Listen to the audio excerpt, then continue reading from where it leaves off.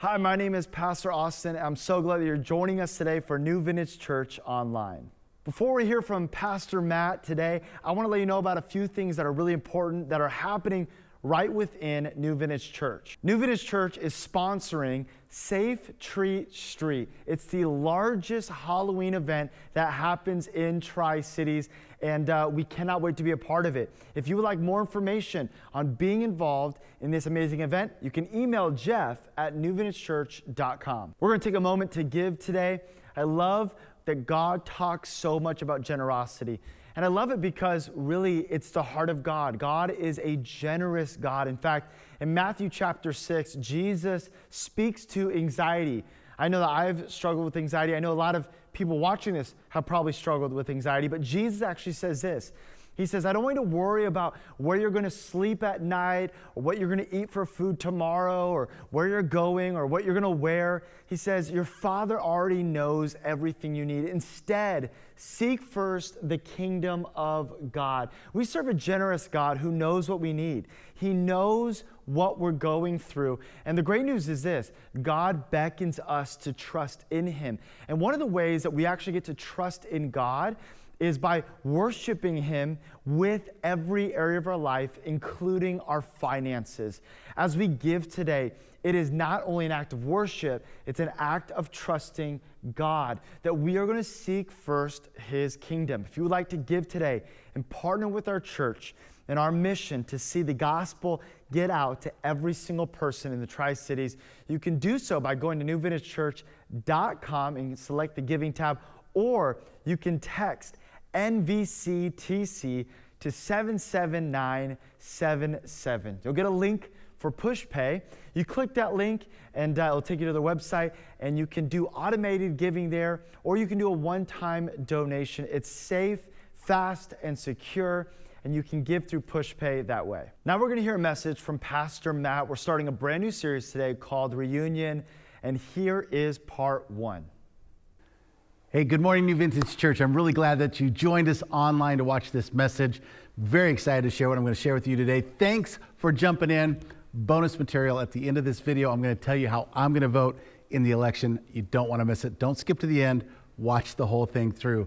Today, we are jumping in as a church family, talking about almost an impossible topic in our world today. We're going to talk about unity in the body of Christ, and today's message 1, our series is called Reunion, because in some ways we're apart. We need to be brought back together.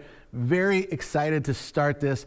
The idea of unity is such a big theme in the New Testament. It's talked about so much. It was Jesus' core prayer for His disciples that they would be one. In fact, in John, in Jesus' final meeting with them, He says this, I pray that they will all be one, just as you and I are one, as you are in me, Father, and I am in you, and may they be in us, so that the world may believe that you sent me. Come on, unity leads to people coming to a place of belief in Jesus.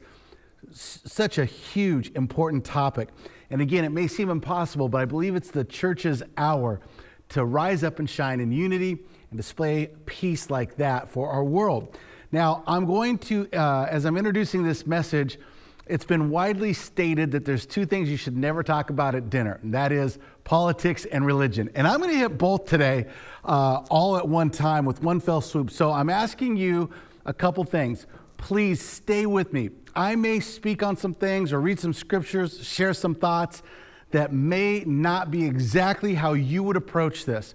But as a pastor and somebody who's really prayed through this, I'm going to ask that you would stay with me through the whole entire message, hear my heart, see if God would actually want to do something in us that might be challenging, but could actually bring some great change. So I so appreciate that with you. Let's pray together. In fact, even as you're watching this on video, take a moment to pray with us. Jesus, we come to you as your church family, as your sons and daughters.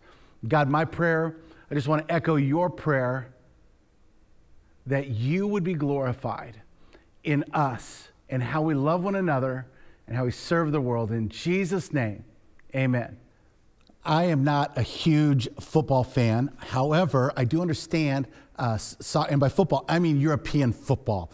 I'm a big American football Seahawks currently are 5-0, and hopefully today, as you're watching this, they go up again. But when it comes to European football, not a huge fan. But I did find some interesting things online about that. There was, in 2016 in France, in Marseille, there was a big contest, bunch of teams there. Violence breaks out. And I wanted you to see this video clip from 2016 about the violence that happened there. Where the city of Marseille was shaken for a third day of riots by football fans. Police say several were injured in clashes among French, Russian, and English fans. CCTV's Dan Williams is joining us from Paris. Dan, talk us through the latest developments. What happened? How did it all start?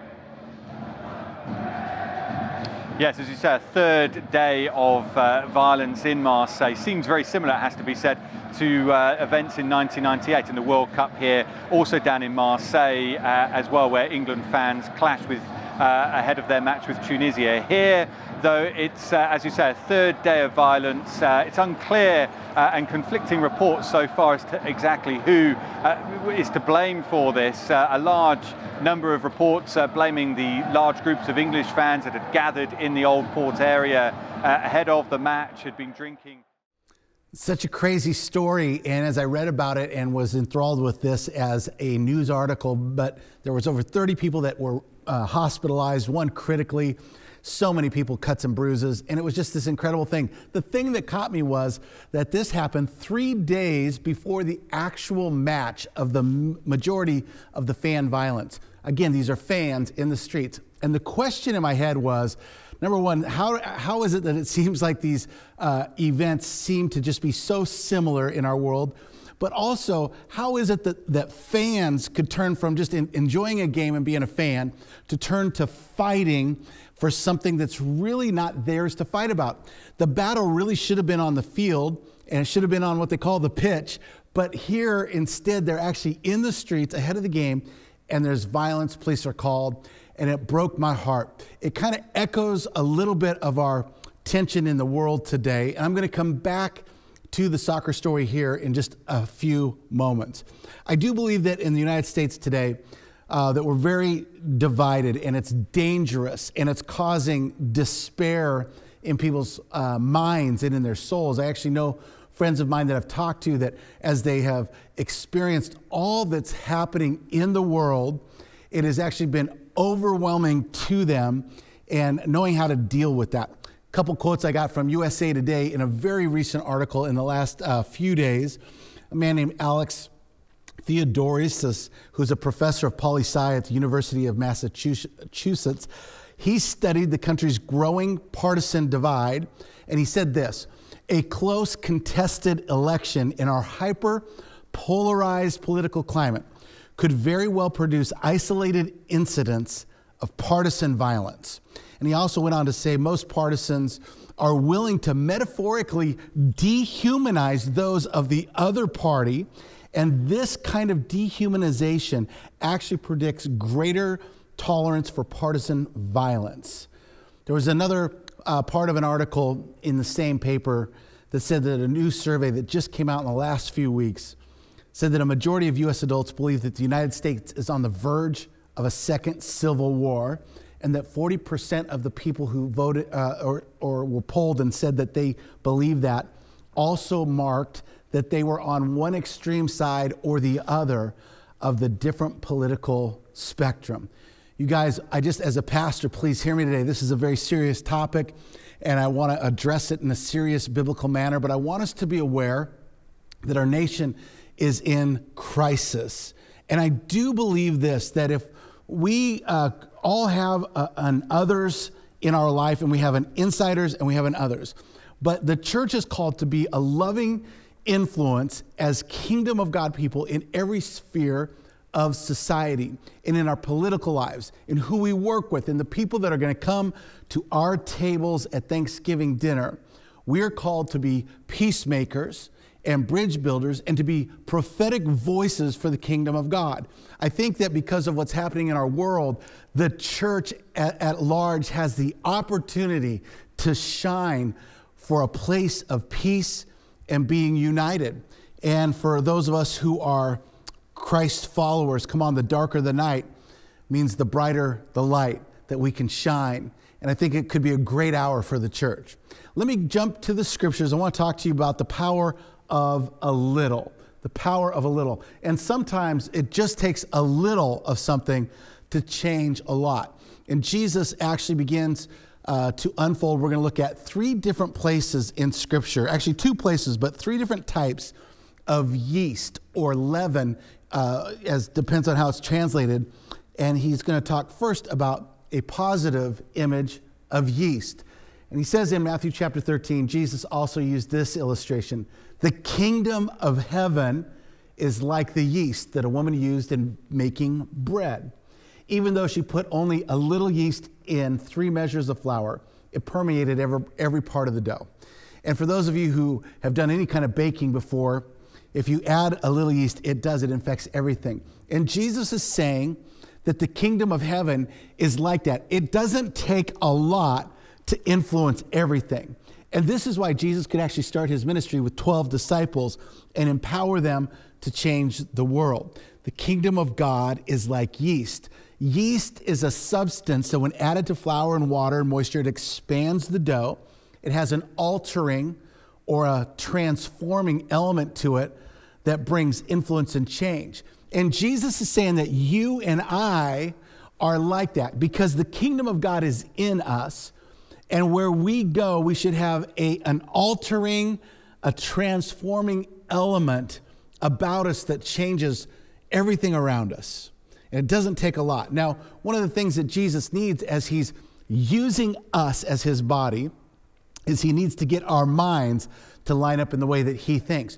We've got to be kingdom-minded. In other words, we cannot just continue to think like the world thinks, because when the kingdom of God enters into our life, we begin to follow God. We pledge our allegiance to Christ and say, we're going to live for you, believe in you. When that happens, we still know how to think like the world thinks, and we've got to change and renew our minds. And so the kingdom of God is actually an upside down or an opposite kingdom to this world. So phrases like, if you want to save your life, you've got to lose it. If you want to be the greatest of everyone, then you've got to be the servant of all. If you're going to be first, you've got to be last. And if you're going to be last, you're going to be first. There's all these different ideas that are mindsets in the kingdom that are different than how we would think about everything else. With that in mind, I want to take you with me on a journey back to Oak Grove, Oregon, when I was growing up. And my dad wanted to teach me how to drive, and we had about 3/4 of an acre. And in the very, very back, we had some trees. And my dad said, hey, I want to show you how to drive. And so he had a work van. It didn't have any windows on it except in the front, but just was for carpet. And he attached a trailer to it, takes me out in the middle of the trees and says, I want you to wind through these trees. And then he wants to teach me to back up. Now, we ended up jackknifing a little bit at one point, and I got very frustrated. He got very frustrated. We're okay now, but it was a painful moment that day. But the thing that I realized is I'm turning and looking in the mirror. As you try to turn right, it would actually cause the wheels in the back to go left. As you went left, it would go right. And it was opposite of what you're used to. I think in Seinfeld, they came up with Pizarro World. And that's what it's like. And in the kingdom of God, things are different and we think different. Our spirit, our heart, everything about us becomes different. And we have to be aware of that the kingdom of God is like yeast. It begins to change everything about us. Now, I want to introduce you, as Jesus does, to 2 other yeasts or alternating or transforming mindsets from one other scripture in the Gospels. In Mark chapter 8, this is a story where Jesus had just taken a few loaves of bread and created a miracle to feed a lot of people. And then the disciples get done with that event. They get on the boat and they're traveling. They realize they don't have any bread, except one of them has a loaf. And Jesus uses that opportunity to say something that seems so out of the ordinary and out of place. As they were crossing the lake, Jesus warned them, watch out, beware of the yeast of the Pharisees and of Herod. Beware of the yeast of the Pharisees and the yeast of Herod. Now, you guys, today, literally, I was at the house and maybe it was last night, I can't remember completely. All the days are running together in my home, but I was cleaning out some groceries and putting in some new groceries, and there was a loaf of bread that had been sitting out behind a bag of chips. And I looked at it, I pulled it up to see if it was still good. blue and green and fuzzy. It would have made a great little stuffed animal, but it was not edible. And this is what would have been going through my mind when Jesus says, beware of the yeast of these people. I would have been looking at that loaf of bread and going, don't eat this. And Jesus is saying it has nothing to do with actual bread. But here he's given a very strong warning about two kinds of influencing ideas, two mindsets, two spirits, if you will, that Jesus is warning about. The Pharisees were deeply opposed to the Roman government being in Jerusalem, and they were religious leaders. The Herodians were in alliance with the Roman government and wanted progressive change and wanted to ride the coattails of Rome. And here they are, and Jesus is saying, watch out, be aware, have eyes to see that this mindset that they have can actually influence you, and do not take even a little bit of it in to what you're used to. Let me talk about the yeast of the Pharisees for a minute. As Jesus is saying this, it's an odd phrase for us in our modern language, but he's saying the yeast of the Pharisees. He's meaning the religious spirit, the idea that there is an ideology that controls religion, and it's rooted in pride and arrogance and in control. And it lacks humility, and a religious spirit is arrogant, and it doesn't have any ability to listen. It's not interested in your viewpoint because we already know it all, and we're telling you. And that is the spirit of the Pharisees and this religious spirit. And as Christians, sometimes we can treat other people as if we know more than them, and we're not interested in hearing what other Christians have to say. And because of that, it can come across that we're arrogant, have no humility, and we can even begin to treat other people as though they're not family in the family of God, and they're not even friends. We actually can begin to push them out as outsiders. This is the religious spirit that's arrogant and causes us to believe that everything that we know has to be correct. Man, my concern with this, and I would hope it's the same concern that Jesus had, my concern is that we've lost that family feel in America, in the church. And I'm concerned with some of the posts that I have seen Christians make to other Christians, knowing that they were both Christians. Statements like, I can't believe I would have sat in a same church service with you, or I don't know how you could believe that, or this person on this political party or this issue, and how could you be that way? That is a religious spirit, and Jesus warns against it and says, do not have any of the yeast of the Pharisees. It's a religious spirit. Now here is the idea of the yeast of Herod. This is a political spirit. The Herodians, or the people who followed Herod, were actually very interested in politics. And politics, the spirit of politics, the political spirit, is always rooted in fear and in division. It wants to divide people. Somebody gets elected by making divisions and going, we're not like them, we're like this. We're not going to be like that, we're going to be like this. It can be the fear, and they motivate by fear, and so it could be like any number of fears. In our nation right now, if you were to watch the political debates again, which I don't recommend unless you take a lot of Advil and other things, but if you were to watch them, it's primarily fear-driven. It might be fear of economic failure. And this is what's driving people to be so frustrated in their own personal psyche and in their own spirit today. Fear of economic failure, fear of a radically different future in our country, fear of a hate-filled society, or fear of massive COVID deaths coming, or fear of civil unrest. And then what a political leader does to use that to their advantage is they say, but if you vote for me, I can fix that. It's the spirit of politics. And that's how the fear drives it. Here's how the division drives it. I want you to imagine that there's two political parties, the Tea Party and the Coffee Party. Some of you who like history will really enjoy that. So the Tea Party and the Coffee Party, and the spirit of politics will say this. If you're Tea Party, then you believe everything on the Tea Party platform. And you vote Tea Party, and you put Tea Party signs in your yard, and you make Tea Party posts on the internet. Anybody else that posts Coffee Party propaganda, you debate that at whatever cost necessary. And if you're in the Tea Party and you agree with some of the things here, but then you say yes to some of the coffee party items, then you're no longer here. You're canceled, you're cut out because you're not Tea Party, you're something else, and you're pushed off. That's the division, and that's what it looks like. And Jesus warns about the religious spirit, and he warns about the political spirit. And says the yeast of the Pharisees and the yeast of Herod, those things can influence everything.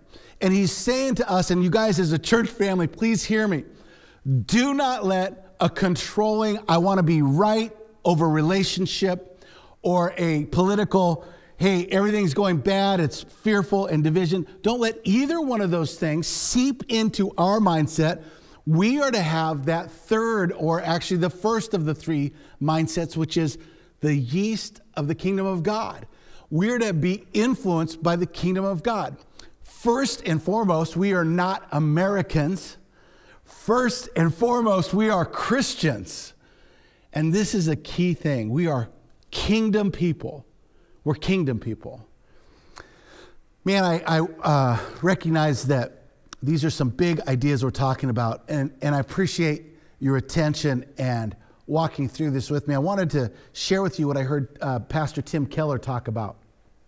Pastor Tim Keller from New York, he's an author, but he's now currently just writing and doing speaking, and his church has been handed over to somebody else, but wonderful man of God. He's very brilliant, and he said that there's 4 key areas in our nation that the church should address. And do I have these on the screen? I want to show them to you here. Number 1 is racial justice and equality. He says this is a kingdom thing, that Jesus came to break down barriers between people groups. Here's 2 more, and that is helping the poor. All of us would agree that Jesus taught this so clearly. It's a kingdom issue that as Christ followers and people who care about others must do that. Pro-life is a biblical idea that God gives life, and we must protect it and do all that we can to be for pro-life. And a 4th one is biblical morality, speaking of sexual ethic, things like abstinence before marriage and traditional marriage and protection for children in these issues. These are all 4 kingdom issues that need to be addressed by the church, because the Bible, the kingdom mindset, actually has answers and guidelines for these things. And here's one of the interesting things. If you think about it, Republicans typically focus in on 2 of these to the general ignoring of the other 2. Democrats tend to focus in on 2 of these kingdom issues and not so much on the other 2. And there's conservative and there's liberal. And then what happens is churches in America tend to fall in line and preach and speak about maybe some of those issues, but not so much on the others. And that's a divisive thing, and we're called to be above that. We're kingdom people. All of those issues are Bible issues. They are kingdom issues that God calls us to address. Man, I want you to know that kingdom people are independent, and our allegiance is to heaven and the purpose of God over anything that happens in the political scene in America. And kingdom people can be both and. We can be a part of this and a part of that. We can agree with this. If there's something good in this platform, we can agree with that and also agree with something good on this platform. And the fear and the divisiveness would tell you, you can't be for that.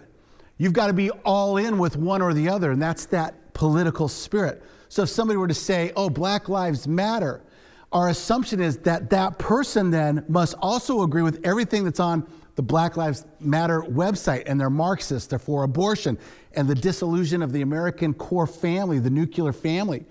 And it's like, man, could we be above that? And could it be that maybe we actually care, somebody could care about racial equality and still at the exact same time be for the dynamic nuclear family as described in biblical values? The answer is yes, because we're kingdom people. The idea could look like this. I can be pro-woman and for women and their advancement and their rights. At the same time, as a kingdom person, I could be for the protection of the unborn. And somebody in this world will go, I don't understand that thinking. If you're either for women's rights or you're for pro-life rights. And it's like, no, I can actually, as a kingdom-minded person, see value in some of those things. And I don't have to buy in completely to the parts that I don't agree with. It could look like this. We can stand for the biblical definition of marriage being between one man and one woman, and call that our home base as an understanding of what marriage looks like in Scripture, while at the same time ministering to, being friends with, praying for people who are struggling with same-sex attraction, and even having them sitting with us in church and ministering to them and being with them. And people go, no, you have to be one way or the other. You cannot say that you're compassionate and filled with love on one hand and yet disagree with their lifestyle on the other. And it's like, no, I'm not going to buy in to your Pharisaical or your Herodian viewpoint. I'm going to be kingdom-minded, and we can do both. Politics say that we can't do both and that you got to choose a side. Come on, but we're kingdom people. We're kingdom people. Let me go back to the issue in France in 2016 when they were having that match and all these people got hurt and there's fights in the street and the game hadn't even happened yet. Is it possible that that's a picture of maybe some of us in our Christianity who've gotten too excited about an upcoming event, an election, and it's gotten to the point where it's not just a jersey we wear, it's become an identity of who we are. And whatever political stance we want to take, it's possible that as Christians, we have made and bought into the yeast of division and fear and control and gone, it's got to be this way or it's got to be that way. And if it's not, then you're on the opposite team, and I'm actually going to fight against you. And if it has to come to violence, I'm at a spot where I'm willing to do that. Can I say that the futility of what we saw in the streets of Marseille, France, is the same futility for Christians to own as their identity and the thing they're willing to fight for, their political views? You guys, come on. As your pastor, I want you to think about this biblically minded, kingdom minded. We are here to build the kingdom. Let's spend our energy on that. I wanted to give you a short list I'm just going to read through of 10 things that might be signs that you're having politics as a priority over the kingdom in your own life. And I want you to have some humility and some prayerful, spirit-led interaction with me for just a moment as we go through this, because maybe God would want to challenge us on an individual thing or two. And maybe we've actually taken what used to be just a jersey we would wear and celebrate once in a while, and now it's fighting words, and you're the enemy, and I'm right. Let's take a look at these. Number one, we see others and the other side as enemies. No longer peaceful debates, no longer ideologically different, but actually you are now the enemy, and you are morally wrong, and I'm morally right. The second one is this: you're deeply angry and you can't always place where that anger comes from. That could be a sign that politics have gotten a hold of you, because division leads to anger and battle. Third one is this: maybe you've been more bold for politics than for your faith.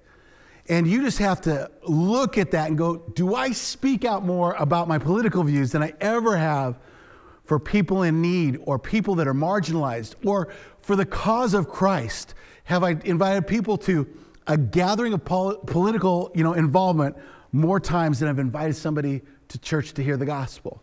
Fourth one, it could be a sign of our politics having priority in our life, is that we're looking for individual scriptures or proof texts to prove the side that we're on, instead of looking at the whole of Scripture and studying it out to get a whole worldview. That's a sign that we bought into the yeast of the Pharisees or the yeast of the Herodians. The fifth one is personal views, and the ones that I hold so dearly have become more important to me than the biblical commandment for unity. You guys, if another Christian brother has a different viewpoint than me. I am commanded to love them, have an ideological conversation with them. I'm to engage in the political process. But unity at the end of the day within the church is actually more important than our political views. Number 6, another sign of our politics having priority is this.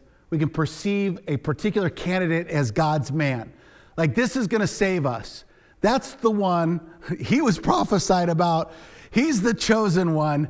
Come on, this is a sign that maybe we're too attached to something that God is not that attached to. Number 7, mocking or incendiary posts on our social media. And this is maybe a primary concern for me as a pastor because this is such a public thing. And it's grown so much in the last 4 years and the last 8 years and 12. It's continued to grow, and it will continue to grow. And we as a church need to be aware that a good dialogue, talking about ideas, moving a conversation that gets heated into a DM or a PM instead of on a public profile page is a good idea. And that, hey, I'm willing to talk. I want to hear what you have to say. Want you to consider those things. That's great. But when people begin to post pictures with memes and words that are completely mocking the other side, that is not helpful for the dialogue. It's not the way of the kingdom. It's not peace-driven. Number 8, maybe you stop praying for both sides. Listen, we're called by Scripture to pray for kings and those in authority so that we can lead peaceful lives. The Bible actually commands us to have an involvement with the political things that are happening around us, no matter what century we live in and no matter what country we live in. However, we're called to pray for both sides. And listen, prayer will soften your heart. Prayer will give you God's heart for things. Two other signs would be this: making political decisions based on fear. If you go, man, I got to vote this way because I'm scared about the future for this or this, that might be a sign that your trust is in politics more than your trust is in God. And the last one would be this: you have a belief that speaking up politically is speaking for God. If you've gotten to a spot where you go, hey, I actually believe that what I'm doing is helping the kingdom of God because I'm speaking politically, then you've got some wires crossed, would be my challenge to you.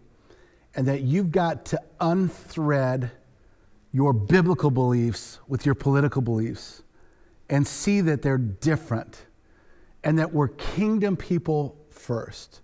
Let me make a couple statements here to you.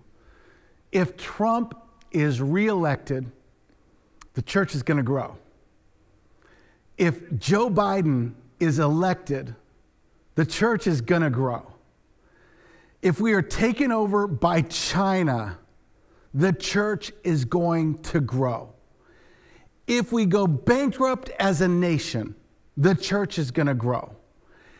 If the internet goes out, or we go to war, or we hit an unprecedented level of COVID or some other disease that is uncontrollable, the church is going to grow.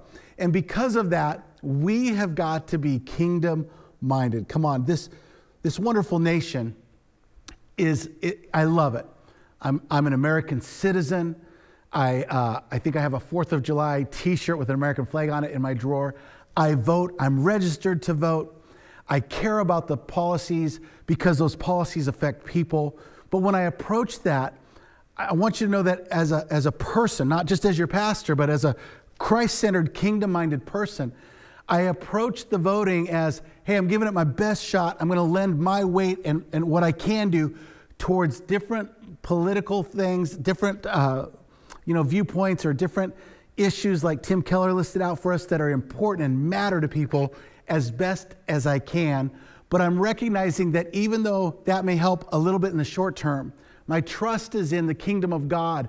And what we need is God. We need revival in our nation. We need God to show up and change things more than we need to have a right vote or the right political party or the right person in office. You guys, the Bible has this idea that we don't live here. Our primary home is in heaven. And the term that people have used for a long time is that we're sojourners. In other words, we're journeying through this land, but we're only temporarily here. Our citizenship is in heaven. And I want to quote 3 things from Jesus to show how he saw this in his own life and in our lives and in the kingdom. In his life, Jesus continued speaking. He said, "You are from below, I am from above. You belong to this world, I do not." And here we see that Jesus is identifying himself as not being from here, but being from heaven. He kept it in order. Next, if the world hates you, Jesus is talking to his disciples. If the world hates you, remember that it hated me first. The world would love you as its own if you belong to it, but if you are no longer part of, you are no longer part of the world, I chose you to come out of the world, so it hates you. There's an element that not only Jesus isn't from here, but now because we're followers of Jesus, we're no longer from here primarily, we're part of the kingdom of heaven. And third, Jesus answered and said, "My kingdom is not an earthly kingdom. If it were, my followers would fight. So I wouldn't be handed over to the Jewish leaders, but my kingdom is not of this world." Listen, the kingdom of God exists in the world as yeast, as leaven, as an influencing agent to make a difference here on this planet. But we are sojourners. This is not our home. Our allegiance isn't here. Our allegiance is to the King, Jesus, and to heaven. So who am I voting for? I'm going to vote the same exact way as Christian comedian Michael Jr. is going to vote. And I wanted to show you what he had to say about this because what he has to say echoes some of the thoughts I had in my message, and I think you'll enjoy this. Yo, so it's like election time, right? And I don't know if you have a friend that's thinking about voting a way that you're not thinking about voting. And now y'all had like a heated discussion. It seems to be a lot of that going on. Like y'all mad at each other because you like that dude and you like the other dude. By the way, at the end of this video, I'm going to tell you who I'm voting for. Yeah, so you need to be ready for that. So a lot of relationships are getting kind of messed up right now because people are in all the election and Black Lives Matter and the pandemic. People are just mad at each other. So here's a cool question that you could ask. You could ask yourself, what is it that you like about somebody you don't like? You could do this with a candidate, as a matter of fact. Whichever candidate you just can't stand or whatever, answer the question. What is it that you like about the person you don't like? Whichever candidate it is, whatever the case is. And I'm not saying, say something like, I like the fact that he's not going to be president, or I like the fact that this person live in a different city and I do. No. I want you to actually think about a character trait that you actually like about someone you don't like. And if you can't come up with anything at all, the issue is probably you. Because you should be able to come up with some trait about another person that is likable. If not, your heart is really, really hard and you have to look to soften it up. So instead of me saying, what is it that you do like about someone you don't like, I'll give you a little bit of cushion and say, what could you like about someone that you don't like?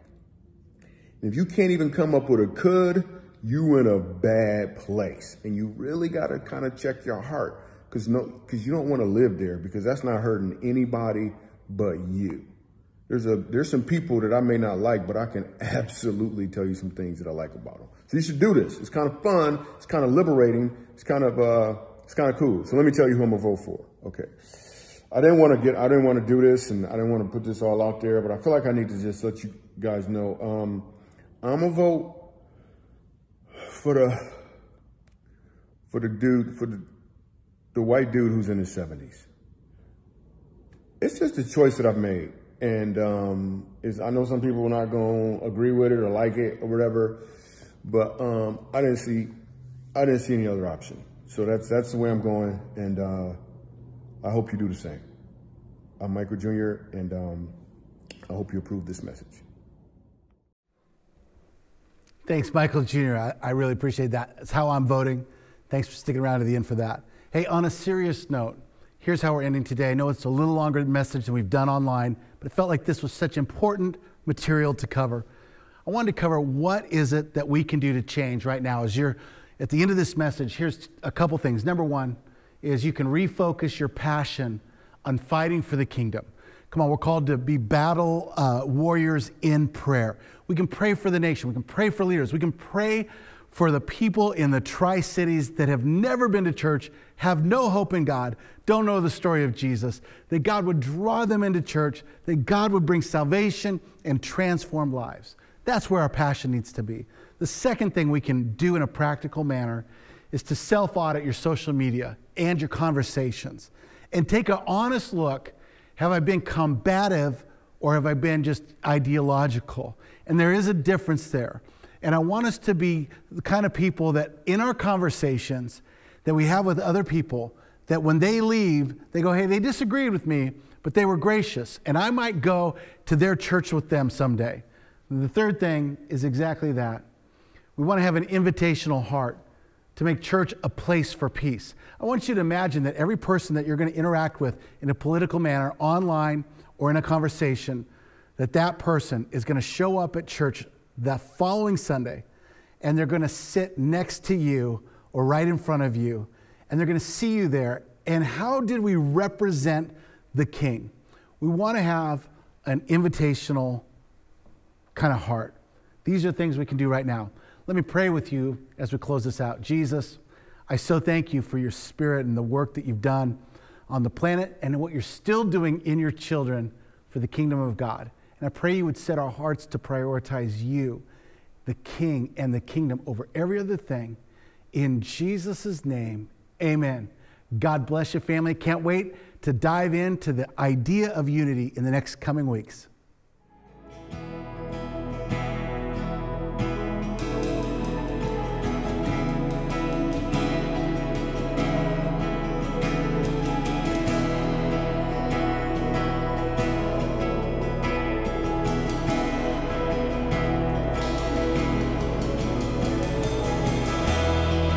I've tried so hard to see it. Took me so long to believe it, that you choose someone like me to carry your victory. Perfection could never earn it. You give what we don't deserve it. You take these broken things and raise them to glory. You are my champion. Giants fall when you stand undefeated. Every battle you won. And I am who you say I am. You crown me with confidence. I am seated in the heavenly place, undefeated, with the one who has conquered all.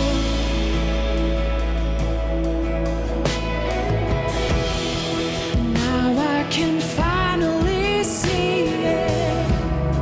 You're teaching me how to receive it. So let all the striving cease. This is my victory. You are my champion. Giants fall when you stand undefeated. Every battle you won. And I sing this. You crown me with confidence. I am seated in the heavenly place, undefeated, with the one who has conquered it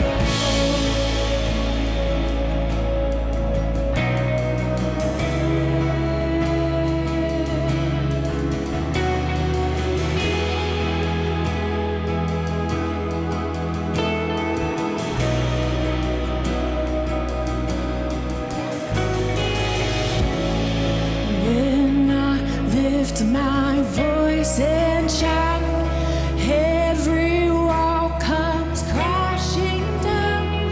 I have the authority. Jesus has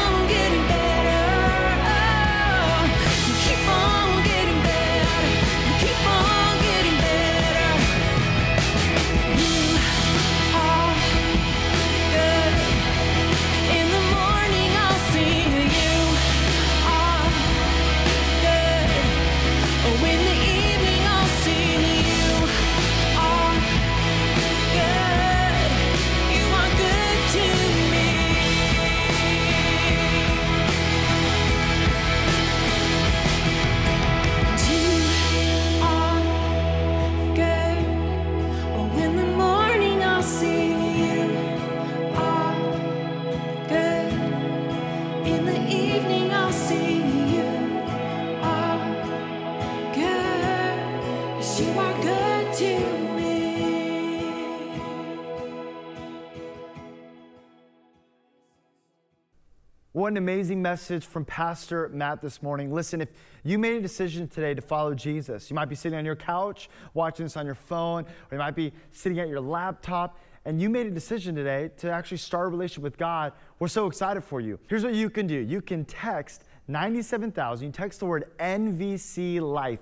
We'll send you a few different videos about prayer, Bible reading, baptism, helping you in your walk with Jesus. If you want to stay connected with New Vintage Church, you can do so a few easy ways.